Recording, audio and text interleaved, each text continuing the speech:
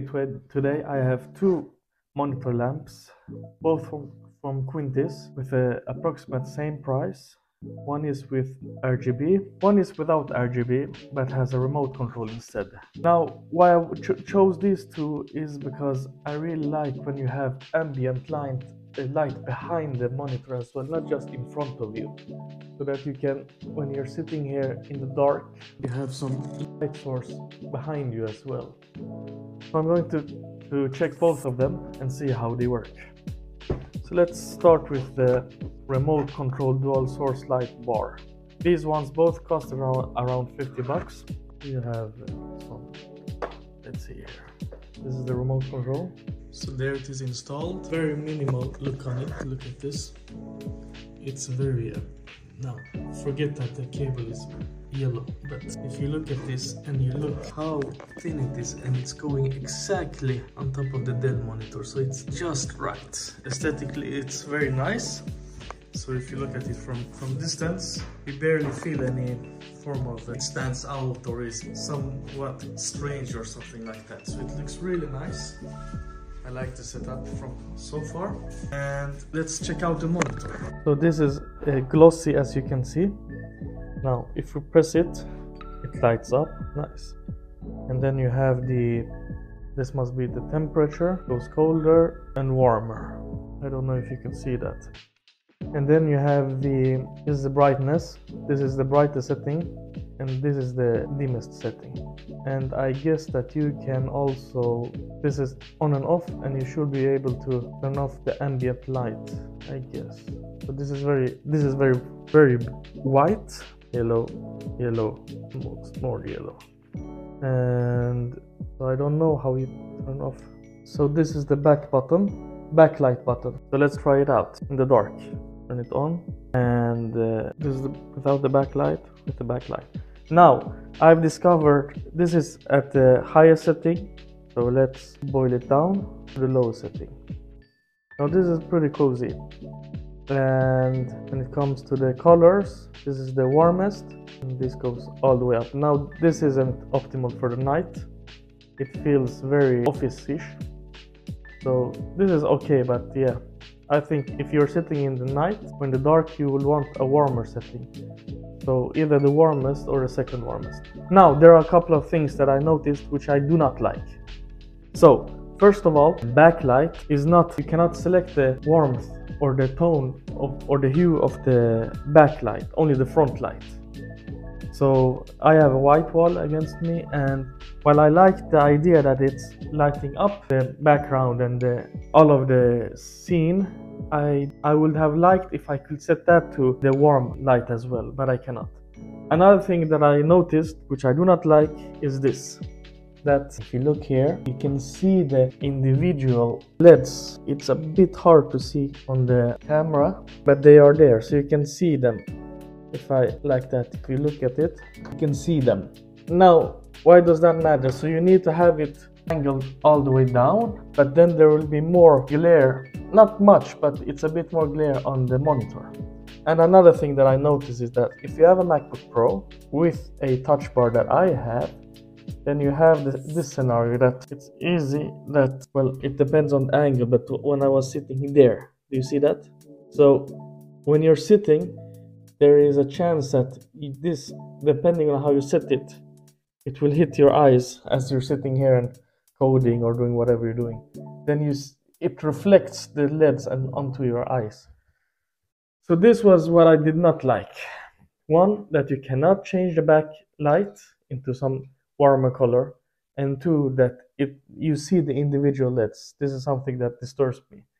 What I did like was that, now I'm not sure how much prone this is to, it will have finger marks as well, and this is not optimal. Otherwise, this is the controller itself is very nice. You can have it here, and you can turn it off as you want and play with it. And overall, the feeling of this night setting is really nice. So I can imagine myself sitting like this, apart from these two problems that I mentioned. So let's try the other one, which you can turn on and off. Let's try this in dark conditions. So let me turn it off.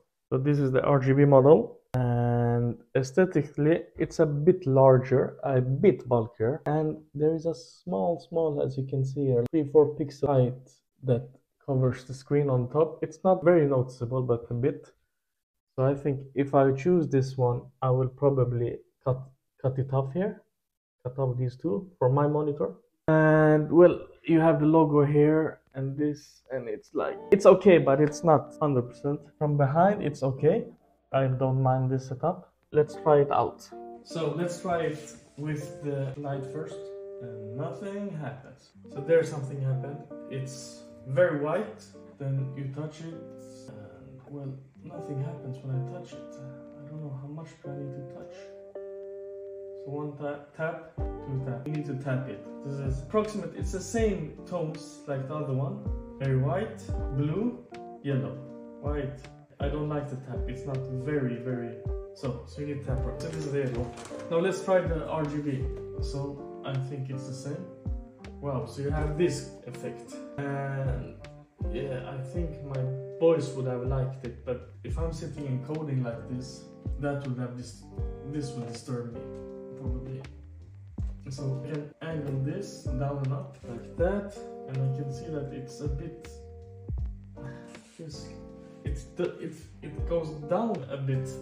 It's not very. Okay, so you need to push it so you can balance. Now there's one color. This tap is not very good. Another color. I don't like that it's shifting colors, but that might be because I'm too old for this. Shifting colors very fast.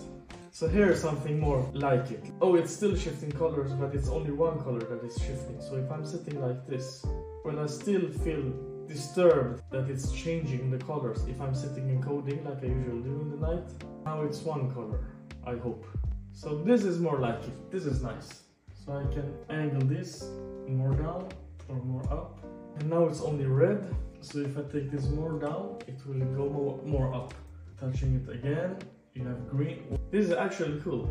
I like this. That you can have one mode or mood, so to say. Touching it again, or I'm trying to touch it again, and I need to balance this. Now it's going down. I think it's when I'm tapping it, so let me balance it. Again, it's wrong. And then it all fell down as well. Oh my god. This is the worst review ever, I think. Bear with me. But I'm an ordinary user, so I have not been paid for this. I bought it with my own money. And there, did you see that? So now it's in line with my screen monitor, which is pretty slim. So if I go out a bit, you can see it better. So now it's blue, yellow, blue, more blue, and it's purple and white. And now it starts shifting again. And then I accidentally moved it because I tapped it. And okay, so what I like the most, I didn't like the shifting colors. Probably people are gaming might like it. This is shifting slowly. This is okay, but I still prefer one color. So for example, I probably like something like this when I'm sitting. And let's see here. My question now is, if I like, for example, red color, will it remember my settings or not? Let's try it out. So if I unbox it from behind the monitor, it goes out. And then I put it in, what will happen? It will not be turned on automatically.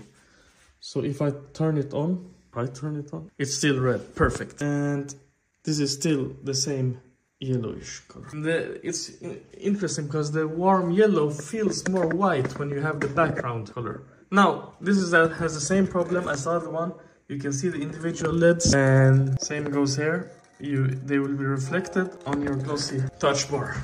Otherwise, so what I did not like with this one, well, apart from the individual LEDs being seen, which is the same as the other one, the ScreenLinear, the RGB version doesn't have a remote control, and this is like I don't want to call it a deal breaker, but for example, if you want something fast, and this is like, it's easy that you tap it and then you miss it, like I do now, and you miss it, and it's like, then it starts moving a bit.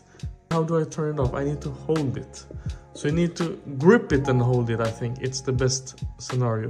And look now. So I'm holding it and nothing happens. Hello. So you tap it to turn it on, but you hold it to turn it off.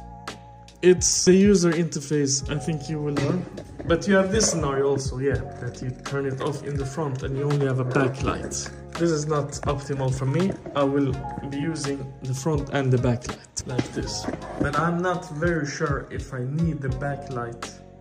I like that it's not a white one, so it's a bit warmer. For example, if you have the red tone, but this now it's the problem. I need to tap 1000 times until I get to the yellowish color, or the, for example, this.